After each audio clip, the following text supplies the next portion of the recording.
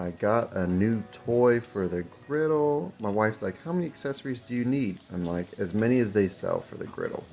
It's a flat thermometer, goes right on the top. You can move it with a spatula, as you see here. I used it for my breakfast cook this morning. I'm pretty happy with it. I'll do a full review later. I'm just excited to have it. Maybe you want to see what the temp is inside your eggs. I checked it with the infrared thermometer. It's pretty accurate, as you can see here. Like I said, I'll do a full review later, but there's a link down below if you're interested in picking one up for yourself. It was real cheap, like 13 bucks.